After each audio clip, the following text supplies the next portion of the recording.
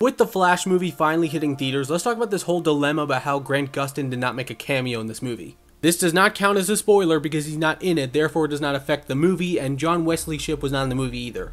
So it all started back when the director Andy Muschietti said that he wanted to include Grant Gustin in the movie, but there was no room. Now look, I love Andy, but I gotta disagree. I saw the movie, there was definitely room, and things kinda got worse when Grant Gustin himself confirmed that no one asked him if he wanted to be in the movie, and the director also revealed he was allowed to use any DC character he wanted, and he made a list of superheroes that he loved and wanted to see in his movie, but apparently Grant and John were not a part of that list. You'd think for a Flash multiverse movie it would be high priority to bring in the two actors who helped make the Flash popular as cameos, but nope, apparently not. And not to mention, they put Ezra Miller's Flash in the Arrowverse Crisis, so you'd think they would return the favor.